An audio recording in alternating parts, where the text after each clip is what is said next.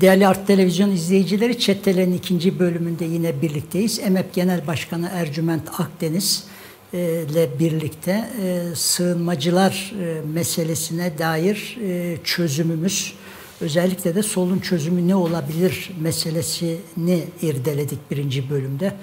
Gerçekten de özellikle geri kabul anlaşmasından başlayarak sorunu şeffaflaştırıp uluslararasılaştırarak bu hukuksuz, bu yayılmacı ve hesap vermez politikanın bir an önce sona erdirilerek farklı bir düzleme çıkmak mümkün.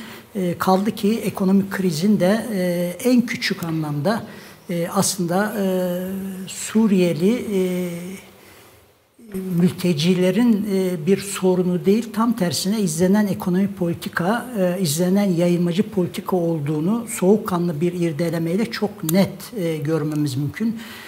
Türkiye gibi bir ülkenin her yıl 15 milyar dolar civarında ki artan oranda bir bütçeyi sadece askeri harcamalara yatırıyor oluşu bile başlı başına ciddi bir sorun.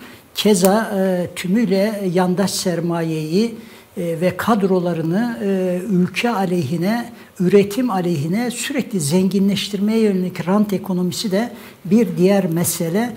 Aslında diğer meseleler gibi bu meselede de çözümü rasyonel, hukuk eksenli bir yerden üretmemiz mümkün. Ama bunun için hem solun daha etkili bir tutum geliştirmesi hem de merkez muhalefetin mutlaka daha cesur, daha net, az önce Ercüment Akdeniz'in ifade ettiği ve onlara eklenebilecek diğer önermeleri açık, net bir şekilde dillendiren, sahiplenen bir pozisyon alması lazım ki hem faşizan, ırkçı eğilimlere bir alan daha fazla açılmasın, hem de iktidarın bu keyfi, bu manipülatif davranışlarıyla ülke pogromlara açık bir hale tutulmasın. Diğer konuya geçmezden önce 1. bölümde gerek Ahmet Faruk'a gerek Fikri Sağlar'a söz verememiştim. Çok kısa bir şekilde ekleyeceğiniz şeyler için şey yapalım. 2 konuyu daha tartışacağız çünkü. Ahmet Faruk, buyur. Ben hemen şunu söylemek isterim. AKP'nin bir göç politikası yok, bir mütabakat şeklinde söylenildi. Ben katılmıyorum. AKP'nin mükemmel bir göç politikası var ve göçmen meselesini gerek o geri kabul anlaşmasıyla göçmenleri Türkiye'de tutma karşılığında hem AHİM'in elini kolunu bağladığı hem Avrupa'dan bir şekilde serbest dolaşım almayı ümit ettiği bir enstrümana dönüştürdüğü çok açık. 1. turda söylediğim bir takım ilave şeylere, göçten murad ettiği bir takım kazanımları kendi açısından ilaveten bunu da söylemek lazım. Ben hemen şunu hatırlatmak istiyorum. Tabii bir geri dönüş olacaksa bunun mutlaka BM'nin güvenlik ofislerinin gözetiminde orada Suriye sahasında ancak böyle bir geri kabulün gerçekçi olması, geri dönüşün gerçekçi olması mümkün. Çünkü düşünün, diyelim barış oldu, diyelim işte geri dönüşe dair bir çağrı geldi Suriye'den ama siz savaş koşullarında oradan çıkmış bir Suriyeliyi yarın öbür gün gecenin bir yarısı kapısına polis dayanıp hadi bilmem polis merkezine falan diye böyle götürdüklerinde bir daha onun akıbetini uluslararası bir garantiye almazsanız kimse oraya gitmez. Dolayısıyla mutlaka bir barışın tesisinin yanı sıra uluslararası güvencelerin de orada uzunca bir süre kalması lazım. Ben bir şeyi hatırlatmak istiyorum. Erdoğan Bey, bakın biz hep Türkiye'deki mültecilerden bahsediyoruz ya da işte sığınmacılardan, Somalili, Suriyeli, Afganistanlı, Pakistanlı. Bakın, Türkiye'nin Irak, Kürdistan'ında mültecileri var. Mahmur kampı bir Birleşmiş Milletler Mülteciler Yüksek Komiserliği'nin işlettiği bir kamptır. Kapısında BM'nin bayrağı dalgalanır. Bu çözüm süreçleri falan bu 2009-2010'dan itibaren bir şekilde telaffuz edilmeye başladığı dönemlerde bizim de hani katıldığımız toplantılarda, ben o zaman bir insan hakları kuruluşunda genel başkanlık yapıyordum. O zaman bizim söylediğimiz şuydu. Bakın, bu Kürt sorununu çözecekseniz öncelikle uluslararası hukuka göre mülteci kampı olan BM Mülteciler Yüksek Komiserliği'nin işlettiği Mahmur'daki insanların geri dönüşünü sağlayın. Çünkü bizim de orada şu anda sanırım 25 bin üzerinde bir nüfus yaşıyor. O zaman şunları ifade etmişti Türkiye bürokrasi. İşte efendim, askerlik hukuku, miras hukuku, evlilik vesaire gibi bir takım çok karma karışık bir mesele haline geldi. Mahmur kampındaki o insanların, çünkü onlar 90'ın başında Türkiye'deki çatışmalardan kaçarak oraya gitmiş, doğrudan halktı. Yani işte köylü, vatandaş insanlar gitmişlerdi. Öyle hani PKK'yle doğrudan bir ilişkisi olan insanlar değillerdi. Şimdi siz kendi vatandaşınızı, orada 15-20 bin vatandaşınızı, işte orada doğmuş olanların vatandaşlık hukuku, oradakilerin 20 yaşını geçmiş olanların askerlik meselesi, oradakilerle evlenmelerden doğan çocukların işte vatandaşlık meselesi gibi çok karmaşık hale gelmiş ve neredeyse işte 91'den bu yana kaç yıl geçmiş, değil mi? Yani 30 küsur yıllık bir meseleyi çözemiyorsunuz. Benzer problemleri 4 milyon Suriyelinin yaşadığı Türkiye'de, onların hemen Suriye'ye gönderilmesiyle ilgili bu meselelerin kolay çözülmesini de bekleyemezsiniz. Bu gerçekten çok zor bir iş. Bu vesileyle ben o Mahmur'daki tamamen sivil olan ve uluslararası hukuka göre ve BM'ye göre de mülteci statüsünde olan insanların geri dönüşüyle ilgili olarak Türkiye'nin oturup kafa yormasını ve bir çözüm üretmesi gerektiğini de hatırlatmak istedim. Evet. Fikri Bey. Evet. Aslında Ercüment Bey'in söylediklerinin içerisinde en önemlisi Ahmet Faruk Bey'in de söylediği bu sığınmacı kamplarıyla insanların geleceklerini, yani Birleşmiş Milletler tarafından kurulacak kamplarla insanların geleceklerini doğru bir şekilde kurulabilmesi, insan haklarına uygun bir şekilde oluşturabilmesi çok önemli. Hatırlayacaksınız, bundan 1988 yılındaydı, herhalde 34 yıl önce Halepçe katliamı sonrasında Türkiye'ye 1 milyona yakın Irak'tan insanlar geldi, Kürtler geldi. Ve onlarla ilgili kamplar oluşturuldu ve ülkemizde insanlarımız da bu kamplarda daha insanca yaşayabilmeleri adına ciddi yardımlar, katkılarda bulunmuştu. Bir zaman sonra da geri döndüler. Bir kısmı kaldı, geri döndüler. Şimdi Ercüment Bey Almanya'daki bir anısını aktardı. Ben de başka bir anımı aktarayım. 2018 yılının başındaydı. Olaf Scholz, şimdiki Alman Başbakanı, o zaman Hamburg Başbakanıydı. Ben de oraya gitmiştim. Olaf benim çok eski bir dostum. Kendisinin Hamburg ilçe başkanlığından beri tanırım. Çok önemli bir toplantıdayım ama gel hemen dedi. Gittim ben konuşmaya. Bana çok hararetli bir şekilde Hamburg'a gelmiş olan sığınmacıların, daha doğrusu artık göçmen olacak insanların yaptıklarını anlattı. Onları barakalara değil evlere yerleştirdiklerini filan, böyle yaşam koşullarını iyileştirmek doğrultusunda neler yaptıklarını anlattı. Ve en son cümlesini şöyle tamamladı. Dedi ki gençler var ve bu gençlerin iş sahibi olması gerekiyor. Yani bir pub'a gittiğinde Alman genci birayı yudumlarken gelen sığınmacı genç o birayı alamazsa içinde bulunduğu psikolojik durumu düşünebiliyor musun? Bunun sosyal yaşantıya etkisini düşünebiliyor musun bana, dedi Fikri. Düşünüyorum dedim. Çok da önemli işler yapıyorsun. Öyle de ne kadar bu sığınmacı rakamı dedim. Bana dedik 16 bin. O kadar dedim, evet 16 bin dedi. Biz zaten dedi Almanya'ya 250 binden fazlasını alamayız. Bize 16 bin düştü. Dedim bize de var. Mersin'de de var. Sizde ne kadar dedi? 450 bin. Bir yerinden kalktı böyle. Ne yapıyorsunuz siz ya dedi. Dedik bir sokağa bıraktık. Yapacağımız bir şey yok. Ahmet Faruk Bey doğru. AKP'nin bir göçmen politikası var ama kendine göre var.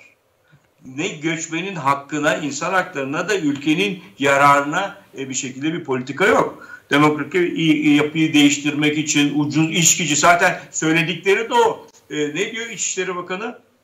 Eğer bunlar giderse diyor önce iş adamları bağıracaktır diyor. Bu ne demektir? Ucuz emek, insan sömürüsünü biz zaten politik olarak yaptık demektir. Bunun çözümü biraz evvel Ercüment Bey'in de çok altını çizerek söylediği bu geri kabul anlaşmasından vazgeçmektir. Yani 3 artı 3 artı milyar avronun alındı. Nereye harcandığını da çok da fazla bilmiyoruz. 40 milyar dolara dönüyor da bunlar gerçekten harcandı mı harcanmadı mı? Çünkü ben Mersin'de biliyorum Ercüment Bey Adana'yı Antep harcanmadığı kesin. Fikri Bey harcanmadığı kesin, bir propaganda söylemi olarak kullanıldığı o kadar açık ki. Yani ÖSO'ya verdiklerini yalnız bunların içerisine kattıklarını düşün. Yani Özgür Suriye ordusuna verdiklerini düşün. Zaten rakamlar odur diye düşünüyorum. Mersin'de varlıklı olan sığınmacı da var. Onlar işlerini kurdular. Hatta emlak ofisleri açtılar. Yani gelenlere ev pazarlaması, arazi pazarlaması yapıyorlar. Ama varlıklı olmayan özellikle gençler söylendiği gibi çok ciddi bir şekilde ciddi güvenlik sorunu haline geldiler. Çeteleştiler, hırsızlık, gasp, adam soyma, adam darp gibi olaylar açıkça çıktı. Zaten Ercüment Bey'in birinci, ikinci dalga, üçüncü dalga dedikleri bu nedenlerden dolayı ciddi bir şekilde ortaya çıktığını düşünüyorum. Bazı bölgelerde zaten söylüyorlar. Bizim Mehmetçiklerimiz orada ölürken yani bu işi şövenizme dökmeye çalışan ve şimdi de aynı şeyi yapan siyasi partiler bizim gençlerimiz orada şehit olurken Suriyeli genç deniz kenarında nargile içiyor, kızlarımıza bakıyor deniyor. Şimdi bu da ciddi bir ayrıştırma, yabancılaştırma ve hatta düşmanlaştırma politikası. Tabii ekonomi de var. Çünkü çoğu iş sahibi oldu. Büyük bir şekilde iş sahibi olduğu yerin yanındaki esnaf kendisinin ekonomik anlamda sıkıntıya girdiğini de açıkça söylüyor. Ben o nedenle AKP'nin bunların hepsini alacak ciddi bir göç politikası olmadığı düşüncesindeyim. Yoksa ona kendine göre bir politikası var tabii. Yani oy alabilmek adına biraz evvel Ahmet Faruk Bey de söyledi. 200 binden fazla vatandaş oldu.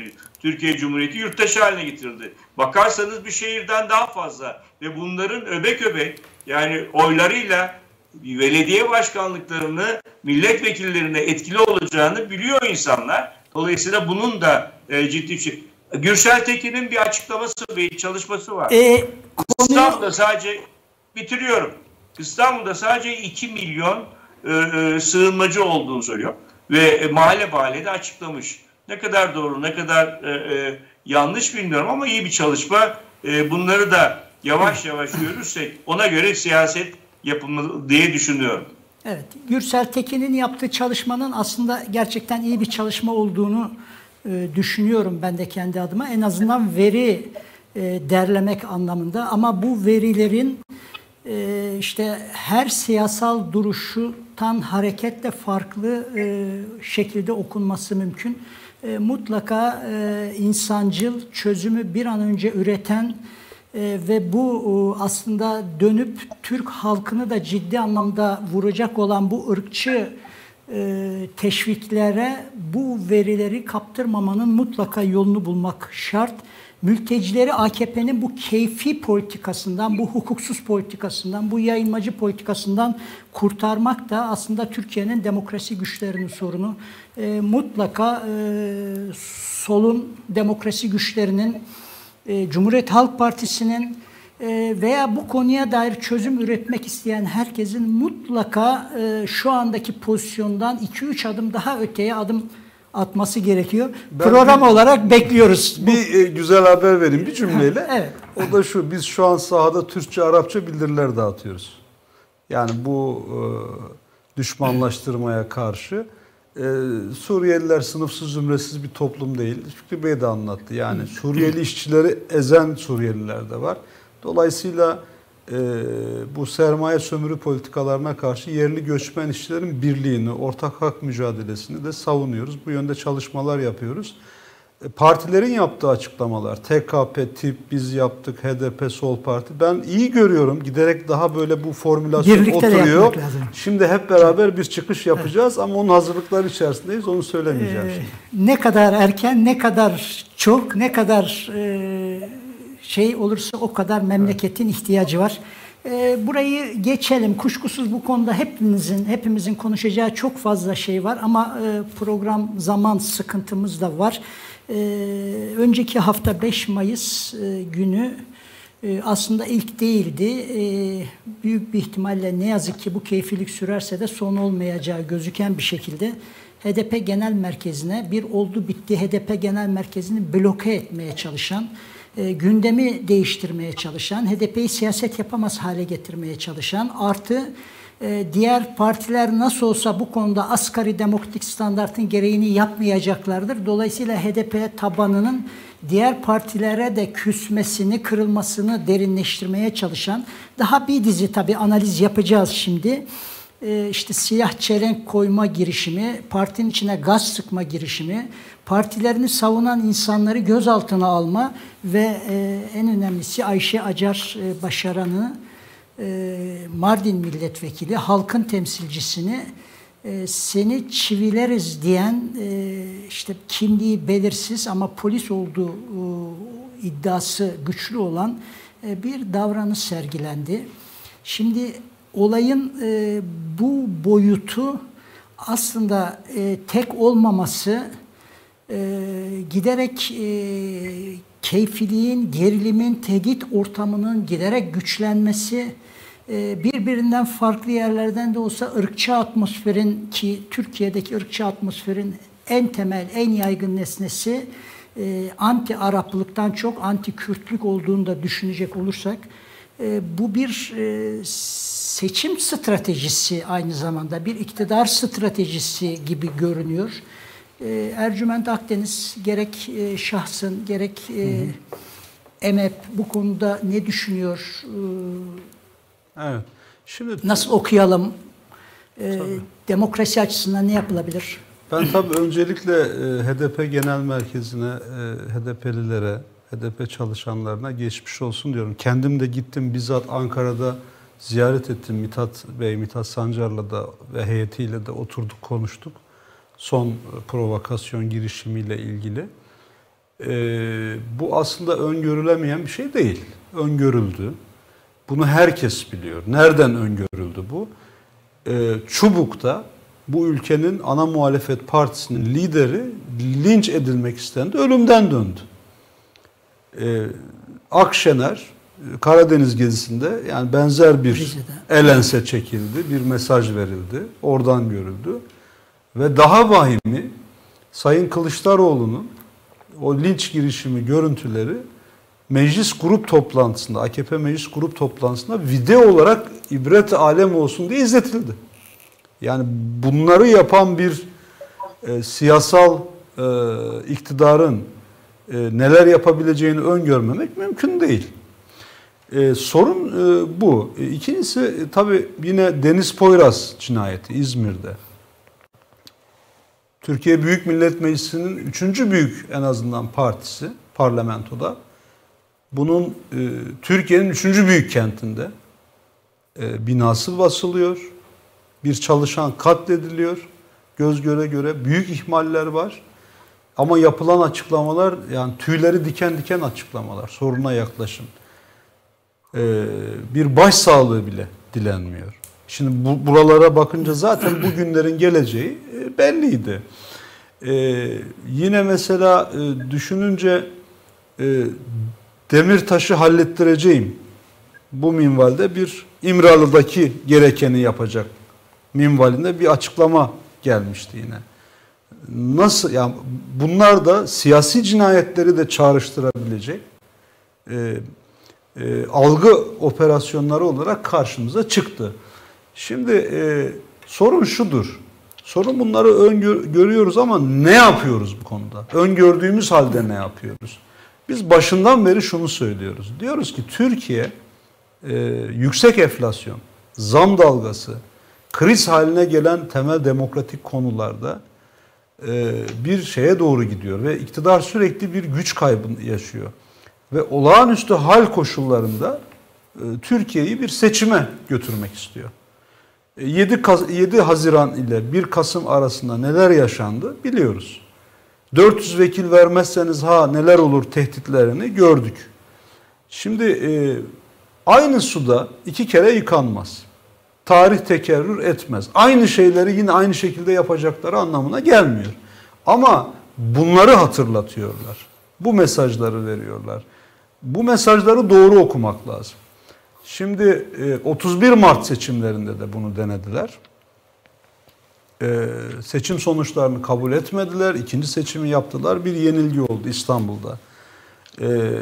Bütün bunların üzerine şu an geldiğimiz noktada daha sert bir sürece giriyoruz. Öyle görülüyor. Siz bunu görüyorsanız eğer, adalet yürüyüşünde Sayın Berberoğlu'nun özgürlüğe kavuşturan bir tutumu benzer bir şekilde eğer HDP meselesinde alamıyorsanız bu iş olmaz. Bu iş olmaz. Sokaktan geçiyor, mücadeleden geçiyor, demokrasi güçlerinin birliğinden geçiyor mesele. Ama HDP'lilere bu olduğunda yani bir iki milletvekili sanırım Özgür Özel, Sayın Özgür Özel bir vekil daha öyle ses çıktı ama topyekün yani diyelim ki CHP'li vekiller kurumsal kimliğiyle genel başkan olarak bir açıklama diyelim ya da aynı şey Deva Partisi, Saadet Partisi hepsi için topluca gidip orada bir mesaj. Çünkü bu saldırı yani HDP'ye falan değil, öyle sadece Kürtlere de değil. Evet. Demokratik siyaset alanına yönelik bir saldırı. Evet. Kimse kafasını kaldırmasın, herkes kafasını eğsin. Ben bu seçimi alacağım saldırısı ya da siyasal iklimi yaratma çabası. Buna topluca müdahale edilemezse partiler suskun, sendikalar suskun. Muhalefete bırakamayız iktidarı tabii, diyen bir söylem. Tabii ve şimdi çivileme esprisi. Ya çivileme neyi çiviliyorsun? Yani demokrasinin tabutuna son çivileri çakıyorsun. Bunu öyle algılamak lazım. İkili bir tartışma, diyalog değil. Aradan kaç gün geçti? Kim bunu söyleyen? Kimliği ne? Hakkında soruşturma açıldı mı? Hiçbir şey yok. Yani biz hepimiz şapkamızı önümüze koymalıyız. Belki de bütün işlerden önce hep beraber bütün partiler bunu görevden alacaksın arkadaş diye başlamalıyız. Bu olmadıkça buradan ilerleme şansı yok. Şununla bitireyim Erdoğan Hocam. Şimdi biz daha yeni Gezi davasını yaşadık. Çok ağır cezalar verildi arkadaşlarımıza. Müşteki sandalyesinde kimler vardı? Yani Sayın Davutoğlu değil mi? Yani Ali Babacanlar. Yani özrün ötesi. Ya bir şey yok.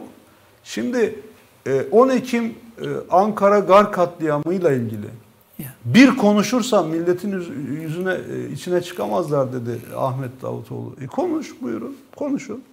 Mahkeme üstelik orada. Kişisel sorumluluğu da şöyle var. Yani bizim oylarımız arttı gibi bir de kişisel bir yorum da yapmış 10 Ekim'in hemen sonrasında. Yani 2 kat sorumluluğu var. Yani, açıklayın bunu yani kara kutu musun be kardeşim ya? Açıklamıyorsun.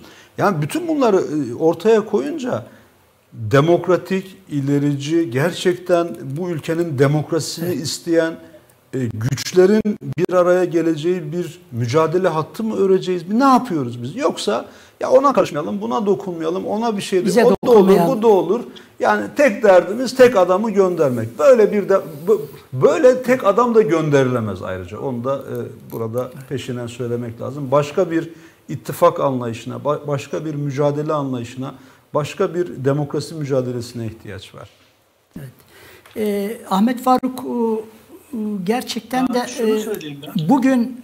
bugün sabahleyin ilginç bir şekilde hep antidemokratik çıkışlarından söz ettiğimiz Ümit Özdağ, ki öyle olan, ilginç cümle kullandı. Çok tehlikeli bir oyun oynanıyor. Tekrar 2015 Haziran-Kasım arası şiddet dalgası organize ediliyor.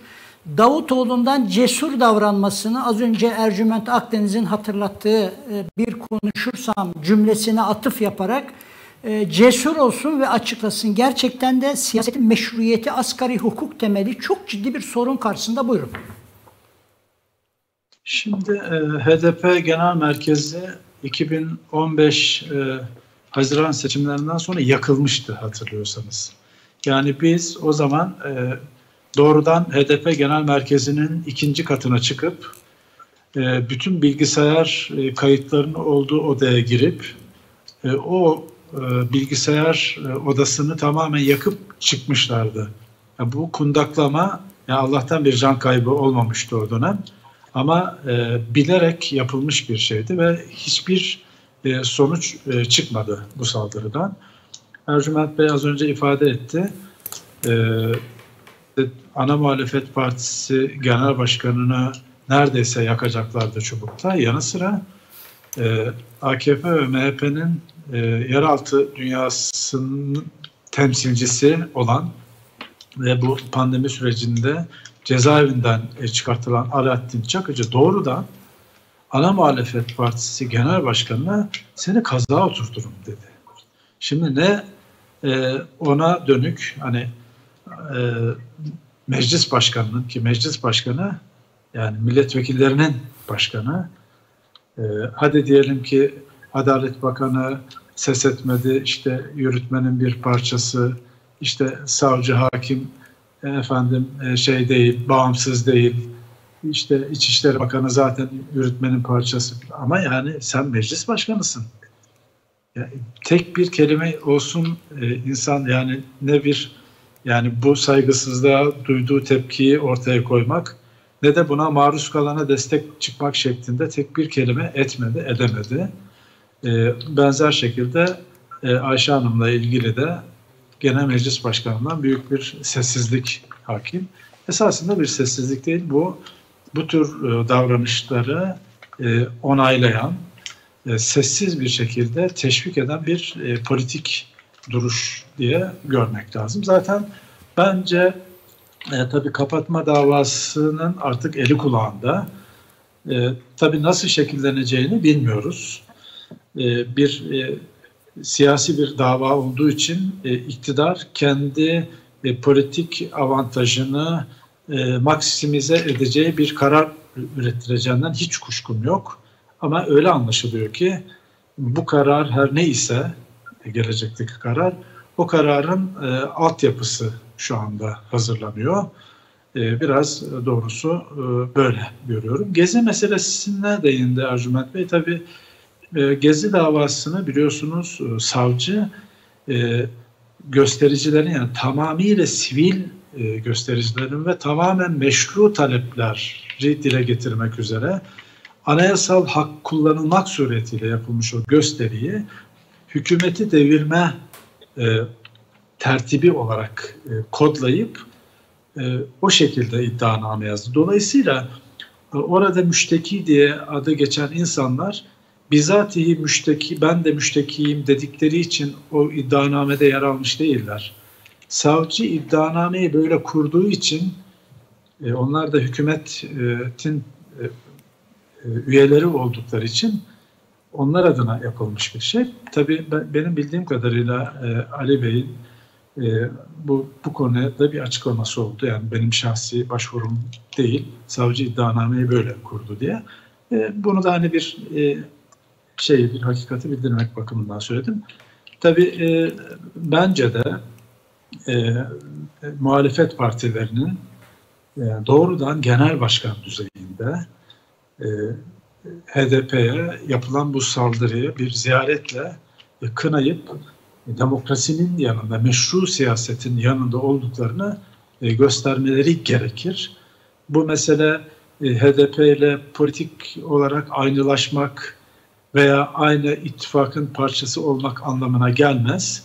Eğer böylesine bir korku ile bu meşru dayanışmayı göstermekten çekinirlerse iktidarın adeta çizdiği alan içerisinde siyaset yapmaya mahkum kalan bir duruma düşerler. Bu da tabii bence çok doğru olmaz. O yüzden siyasi partilerdeki tek tek işte grup başkan vekilinin ya da falanca milletvekilinin tepkisinden ziyade kurumsal bir şekilde sağlam olarak tepki göstermek ve dayanışmak gerekir diye düşünüyorum.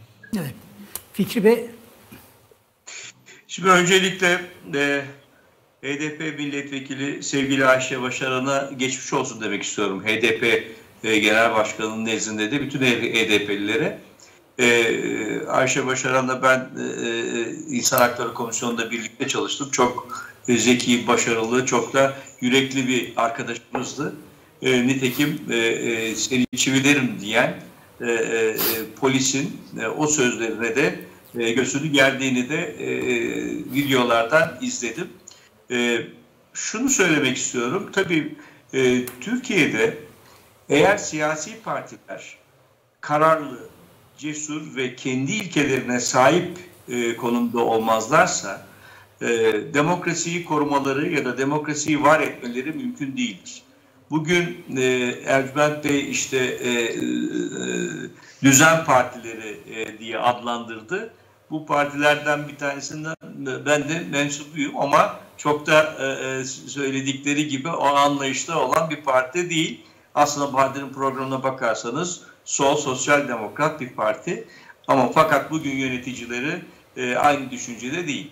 Şimdi aslında biz buralara nasıl geldik? Biz buralara Demirtaş'ın dokunulmazlığının kaldırılması anayasaya aykırıdır ama evet oyu vererek vereceğiz diyen bir anlayışla geldik. Parlamenter sisteme ve parlamenterlere yani milletvekillerine uzatılabileceği, dokunulabileceği ve hatta onun ötesinde bir siyasi partinin genel başkanlarını, eş başkanlarını kes yapıştır iddianameleriyle içeriye atabilecekleri ve bu atılan yani hala bekletilen davalar sonrasında beraat etmesine rağmen yeni davalar açarak Avrupa İnsan Hakları Mahkemesi'nin kararlarını kabul etmeyerek, Anayasa Mahkemesi'nin kararlarını kabul etmeyerek giden bir hukuk garabeti,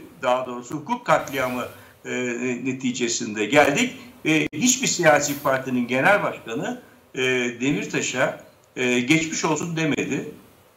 Ben beklerdim ki bütün siyasi partiler, sağcısı solcusu gidip ziyaret etmeliydi. Çünkü eninde sonunda aynı konumda kendileri de olacakları bir sinyal, bir iklim Türkiye'de var. Nitekim işte Meral Akşener Rize'de ayağını denk al, bu iyi günler, daha neler göreceksiniz lafı aslında Meral Akşener'e yapıldığı kadar bizlere, Türkiye'de yaşayan yurttaşlara da yapılmış olan bir tehditti. Bunu görmezlikten geldik. Tepki işte biz herkes kendi mecrasında gösterdi ama kurumsal anlamdaki siyasi partilerin ne oluyoruz tepkisi olmadı. Sadece bir iki salı konuşmasında geçiştirildi. Tabii eğer siz bize ne derlerse ne derler diyerek hareket ederseniz kendi misyonunuzu, vizyonunuzu ve var olan ilkelerinizi unutursunuz. Geldiğimiz noktada budur. Türkiye bugüne kadar görülmemiş bir şekilde dışlanan, dışlayıcı bir politika ile karşı karşıya.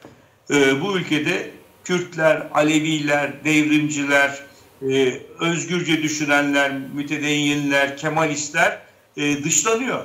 Sol hele hiç yok sayılıyor. Hatta sol bir parti olduğu programında yazılı olan partilerin yetkilileri bile sağ sol yoktur artık diyor. Emeğin sömürüldüğü, açlığın, mezalimin alabildiğine gittiği, işkencelerin var olduğu bir ülkede sol olmamış olması mümkün değil. Var olan kaynaklar bir avuç azınlığın elinde olduğu, emek sermaye çelişkisinde sermayeden yana tercihini koyan bir iktidarın bulunduğu yerde sol mutlaka olmalı, olacaktır de zaten olma doğrultusunda da direniyor. Şimdi bunlar baktığımızda geldiğimiz nokta bizi şaşırtmasın. Benim söylemek istediğim bu.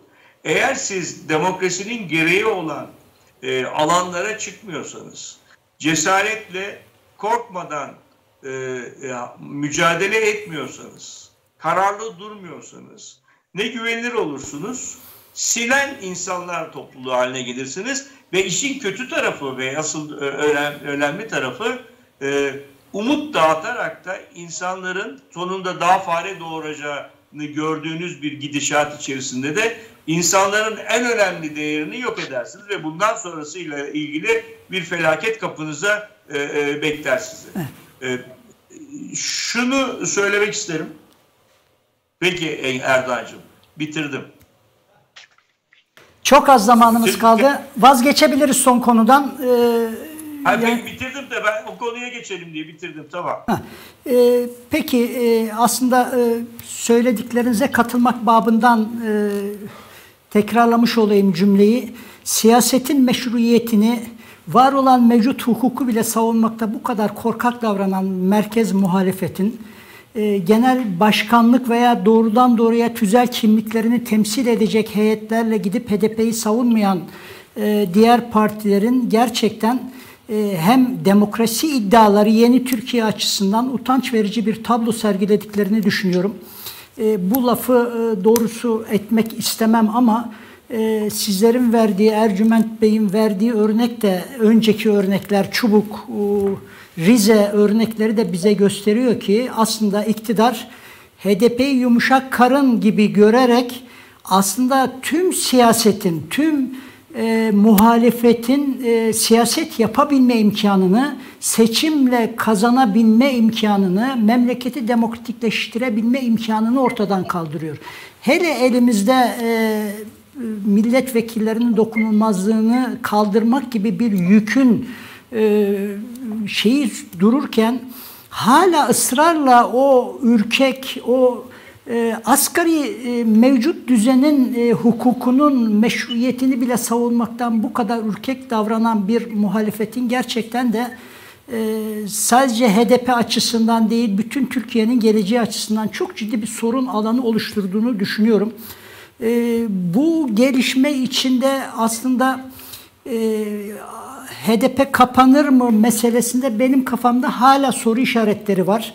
HDP'yi kapatan bir AKP'nin kendine oy veren Kürt seçmenini de kaybedeceğini bilmenin bilinciyle davrandığını düşünmek istiyorum doğrusu. Ama belli ki bu son davranış da HDP'ye siyaset yapma imkanını tümüyle ortadan kaldıran bir aklın ne yazık ki devlette, kurumlarda, yargıda, iç işlerinde hakim olduğunu görmenin de Türkiye'nin geleceği açısından çok ciddi bir sorun alanı oluşturduğunu ve dolayısıyla bir HDP'nin mutlaka bir üçüncü ittifakla moralmen güçlendirilmesi aslında soldan, demokrasiden yana bir bu kadar rahat bu tip saldırıların yapılamayacağı bir zemine yükselmek mümkün. Artı diğer merkez muhalefetinde mutlaka bundan sonra şu andaki davranışını sergilemeyen bir öz eleştirel davranış sergileyerek mutlaka siyaseti yapılabilir hale getirmenin güvencesi olması gerekiyor. 6 dakikamız var.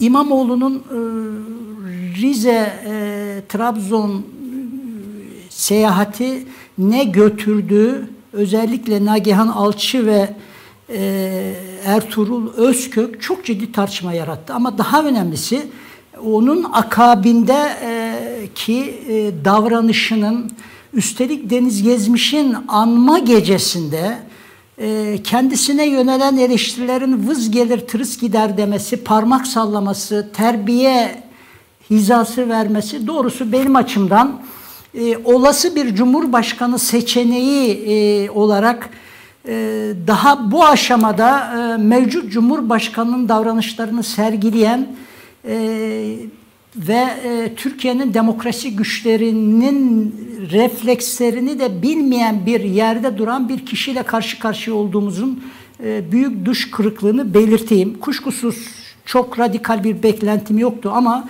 arada herkes Nagihan Alçı'dan söz etti. Türkiye'de ulusalcı zemin daha çok Nagihan Alçı'yı görüyor.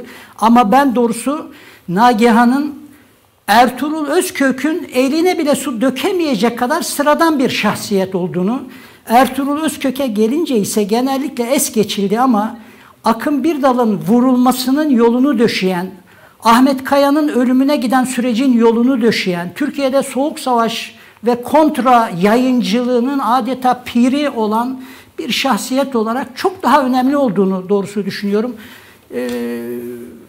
Buyurun.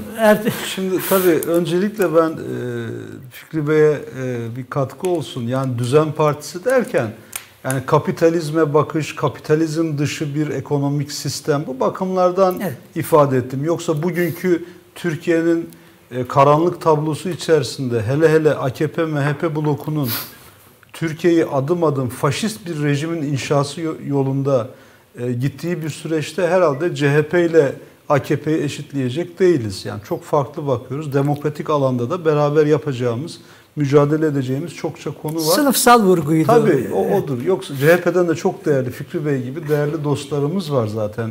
Öyle bir şey olamaz. Burada birinci bölüme ilişkin şöyle tamamlayıp sizin sorunuza geçeyim. Bize göre iki tane temel aşmaz var. Bir tanesi zamanımız şu. Hemen bir tanesi şu. Bakın 1 Mayıs'ları yaptık. Çok görkemli oldu. Güzel. Ama Türk iş ve hak iş cisimleşen sendikal bürokrasi büyük işçi dalgasını alanlara gelmesini engelledi. Bunu aşmamız lazım. Tabandan yerel platformla. Bu olmadan, işçi sınıfı olmadan bu süreci değiştiremeyiz. İkinci konu, burada muhalefet anlayışı. Yani şimdi alt KJ'de de yazıyor öngörüsüzlük. Ya öngörülememesi mümkün değil. Görülüyor ama nasıl bir siyaset tutumu alınacağı bence bu bir tercih. Bu tercihle gidilmez. CHP'li dostların, CHP tabanının, sosyal demokratların sağcılaşma tehlikesi var bu siyasal anlayışta. Şimdi Sayın Kılıçdaroğlu ne dedi? Kürt sorunun çözümü Türkiye Büyük Millet Meclisi'dir dedi. Çok doğru söyledi. HDP ile oturur konuşuruz dedi. Harika. Yani buna itiraz eden var mı? Yok. O zaman niye ittifakta yok? Niye onunla başlamıyorsun? Emek Partisi burada. Sol Parti var, TKP var. Ya ittifaktan da geçtik. Ya görüşme bile yok yani. Yani bu kadar sağa atarsanız kendinizi Türkiye'nin gidişatı bu olur. İfade ettiğim nokta bu. İmamoğlu'nun gezisi ve o fotoğrafa ilişkin şunu söyleyebilirim. Bu akıl, bu siyasal yaklaşım kişisel özelliklerden öte yurttaşları, emekçileri, halkı seçmen gören bir anlayış. Yani pasifsin sen. Sen sadece seçebilirsin. Sandıkta oy verirsin. Ben senin adına her şeyi yaparım. Bana mecbursun. Bana mecbursun. Parmak da sallarım, onu da yaparım, bunu da yaparım. Bakın biz şunu söylüyoruz. İstanbul seçimlerinden bu yana ne kadar zaman geçti? İstanbul'u halk mı yönetiyor? Halk meclisleri var mı? Mahallelerde yok. Yani halkın örgütlülüğü yoksa bir kentin yönetimi kadar bir ülkenin yönetimi de bir şekilde kendi içinden böyle arızalı sonuçlar çıkartır. O yüzden bizim işin özünden kaçmamamız lazım. Yoksa şeye katılıyorum. Yani sözünü ettiğiniz gazeteciler yeni düzenin, yeni rejimin inşasının köşe taşlarını döşediler. Şimdi geçen gün bitiriyorum. TÜSİAD'ın bir raporu yayınlandı. Geleceği inşa raporu. Ben o raporun Millet İttifakı için yazıldığını düşünüyorum. Açık söyleyeyim. Yani bir at değiştirme, bir ray değiştirme projesi var. Tutmazsa AKP ile yine yürürler. Onu da söyleyeyim. Bu süreçte bu yeni düzeni inşa ederken, yani Millet İttifakı ile yeni Türkiye inşa ederken buna dair yoklamalar, medya operasyonları da başlamış görünüyor. Ama bunun içerisinde yeni koşullar çıkarsa Millet İttifakı'nı da parçalayacak olanaklardan da yararlanırlar.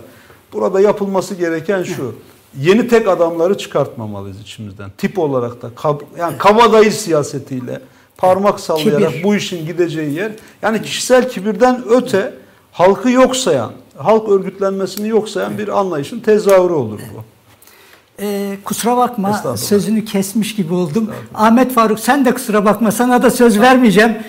Çünkü söz konusu olan CHP'li bir aday olduğundan Fikri Bey'e söz verip programı bitirmek istiyorum. Çünkü zamanımız dolmuş. Buyurun Fikri Bey. Ertuğrul Özkök'le ilgili çok bir cümlecik de ben kullanayım. Peki Fikri Bey iki cümlesini etsin, arkasından sen iki. Çünkü zaman bitti arkadaşlar. Buyurun Fikri Bey, hemen. Arkadaşlar zaman kaybediyoruz. Bitti diyorum zaman. Ahmet Faruk söyle lütfen. Ahmet bir şey söyleyecekti.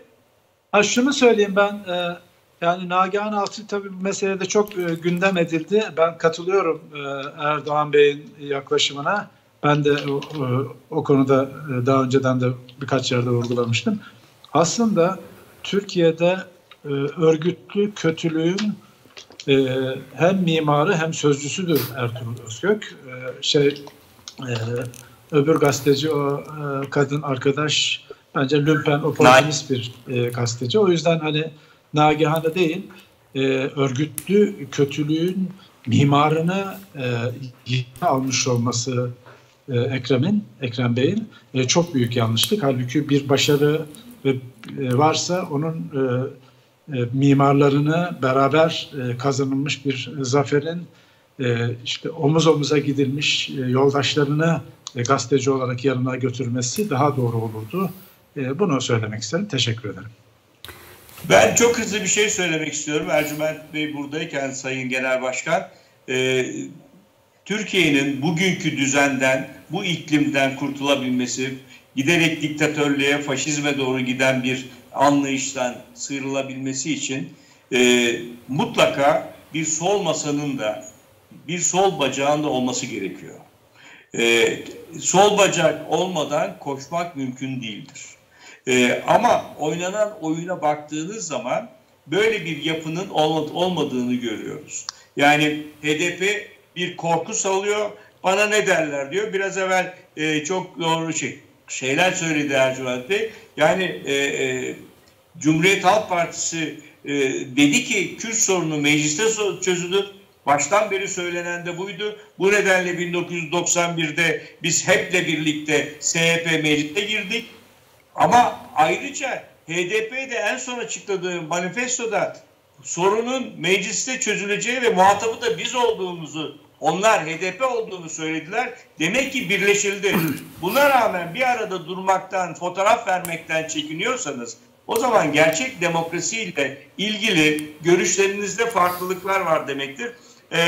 Daha fazla konuşmayayım. Belki ciddi bir şekilde sıkıntı yaratır bizim partideki arkadaşlara. Ama uygulanan politikaların bir sinerji doğurmasına rağmen inşallah umarım sonucu çıkar ve biz de bundan çok seviniriz. Ama bir daha söylüyorum, MHP'siz, sol partisiz, sayamadığım diğer sol partilerin olmadığı bir HDP'nin de başta onları sırtında taşıdığı bir yapı çıkmadan biz ciddi bir şekilde demokratikleşmeyi gerçekleştiremeyiz. Layık demokratik bir devleti oluşturamayız. Teşekkür ediyorum arkadaşlar. Ercüment Başkan çok teşekkür ediyoruz. Ben teşekkür ederim. Için. Çok naziksiniz. Sağ olun. Sözünü kesmek zorunda kaldım ama değerli Artı Televizyon izleyicileri, bir sonraki hafta bir başka çetelede görüşmek dileğiyle sağlıcakla kalın.